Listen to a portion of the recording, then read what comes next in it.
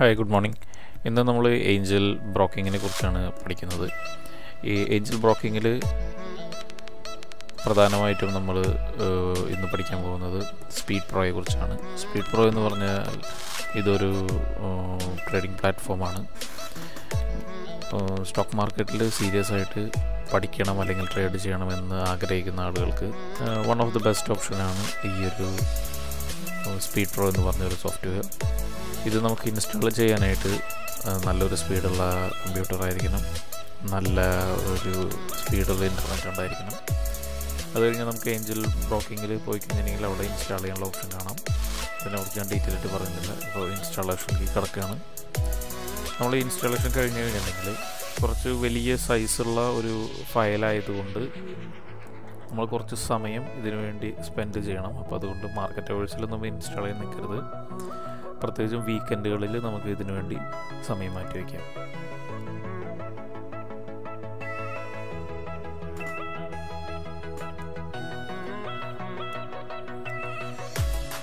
One of the leading ആയിട്ടുള്ള ഇന്ത്യയിലെ ഒരു ഷെയർ ബ്രോക്കേഴ്സാണ് ഏഞ്ചൽ ബ്രോക്കിംഗ്. അപ്പോൾ ഇതിൽ 3 തരത്തിലാണ് നമുക്ക് ഇവർ തരുന്ന സർവീസ്. ഒന്ന് മൊബൈൽ ആപ്ലിക്കേഷൻ വഴിയും, അല്ലെങ്കിൽ വെബ് പേജ് തരും, അതല്ലെങ്കിൽ ഇതുപോലൊരു സോഫ്റ്റ്വെയർ വഴിയും നമുക്ക് ട്രേഡിംഗ് നടത്താവുന്നതാണ്. ഇതിൻ്റെ ഏറ്റവും പ്രധാനപ്പെട്ട അല്ലെങ്കിൽ ഒരു ഗുണകരമായ കാര്യം എന്താണെന്ന് വെച്ചിട്ടുണ്ടെങ്കിൽ നമുക്ക് കീബോർഡ് ബൈ പ്രാക്ടീസ് നമുക്ക് കീബോർഡിലൂടെ പെട്ടെന്ന് അതിൻ്റെ ഷോർട്ട് കീകളൊക്കെ പഠിച്ച് മെമ്മറൈസ് ചെയ്ത് വെച്ചിട്ടുണ്ടെങ്കിൽ നമുക്ക് ഈസിലി നമുക്ക് ബൈ ആൻഡ് സെല്ല് കൊടുക്കാനും അത് എക്സിക്യൂട്ട് ചെയ്യാൻ ഇൻഫർമേഷൻസ് നമുക്ക് കിട്ടുകയും ചെയ്യും. പിന്നെ ഞാനിതിനെക്കുറിച്ച് ഇപ്പോൾ എടുക്കുന്ന വീഡിയോയിൽ പ്രധാനമായും ഈ ഏഞ്ചൽ ബ്രോക്കിംഗ് സ്പീഡ് പ്രോയിൽ എന്തൊക്കെയാണ് അതിൻ്റെ പ്ലാറ്റ്ഫോമിലുള്ളത് എന്നതിനെക്കുറിച്ചുള്ള ഒരു ഇൻഫർമേഷൻസാണ് ഞാനിത് തരാൻ ഉദ്ദേശിക്കുന്നത്. ഞാൻ ഇങ്ങനെ ഒരു വീഡിയോ കൊടുക്കാനുള്ള കാരണം, ഞാൻ ഏഞ്ചൽ ബ്രോക്കിംഗ് ഇൻസ്റ്റാൾ ചെയ്യുന്ന സമയത്ത് നമുക്ക് സ്വാഭാവികമായിട്ട് വരുന്ന സംശയങ്ങൾ തീർത്തു തരാനായിട്ട് മലയാളത്തിൽ ഒരു വീഡിയോ ഉള്ളതായിട്ട് എനിക്ക് കാണാൻ സാധിച്ചില്ല. അപ്പം നമ്മൾ മലയാളികൾക്ക് വേണ്ടിയാണ് പ്രധാനമായിട്ടും ഞാൻ ഈ ഒരു വീഡിയോ എടുക്കുന്നത്. വേറെ എന്തെങ്കിലും സംശയങ്ങളുണ്ട് എന്നുണ്ടെങ്കിൽ കമൻറ്റ് ബോക്സിൽ ടൈപ്പ് ചെയ്യാവുന്നതാണ്. ഇതൊരു വലിയ സോഫ്റ്റ്വെയർ ആയതുകൊണ്ട് തന്നെ നമുക്ക് കുറച്ച് സമയം ഇതിനു വേണ്ടി സ്പെൻഡ് ചെയ്യണം. ഓൾമോസ്റ്റ് 16 MB ആണ് ഈ ഒരു ഫയലിൻ്റെ തന്നെ സൈസ്. ഇതുപോലെ ഇത് ഇൻസ്റ്റാളേഷൻ കഴിഞ്ഞിട്ടുണ്ടെങ്കിൽ മറ്റു പല ഫയലുകളും ഉണ്ട്. അപ്പോൾ അതുകൊണ്ട് നമ്മുടെ സിസ്റ്റത്തിൽ അത്യാവശ്യം സ്പേസ് ഉണ്ട് എന്ന് നമ്മൾ ഉറപ്പുവരുത്തണം. Angel broking one of the leading brokers ആണെന്ന് പറഞ്ഞല്ലോ. നല്ലൊരു മാർജിനും നല്ല ഒരു കസ്റ്റമർ സപ്പോർട്ടും നമുക്ക് ഇവരിൽ നിന്ന് ലഭിക്കുന്നുണ്ട്.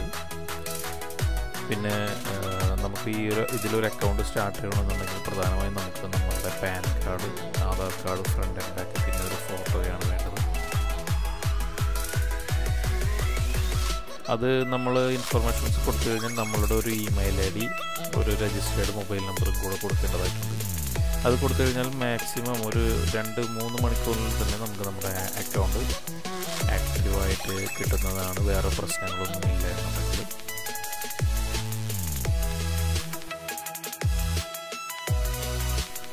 ഓക്കെ, നമുക്ക് ഏകദേശം നമ്മുടെ ഇൻസ്റ്റാളേഷൻ കംപ്ലീറ്റ് ആയിട്ടുണ്ട്. ഇത് കഴിഞ്ഞിട്ടുണ്ടെങ്കിൽ ഇനി അടുത്ത സെക്ഷനിലേക്കാണ് പോകുന്നത്. മെയിൻ ഫയലുകൾ നമ്മൾ ഡൗൺലോഡ് ചെയ്യാണ്. ഈ ഫയലുകൾ ഡൗൺലോഡ് ചെയ്യുന്നതെല്ലാം ഒരു പർട്ടിക്കുലർ ഫോൾഡറിലേക്ക് പോകും. ഇത് ഇൻസ്റ്റാളേഷൻ നടന്നുകൊണ്ടിരിക്കുകയാണ്. കുറച്ച് സമയം എടുക്കുന്ന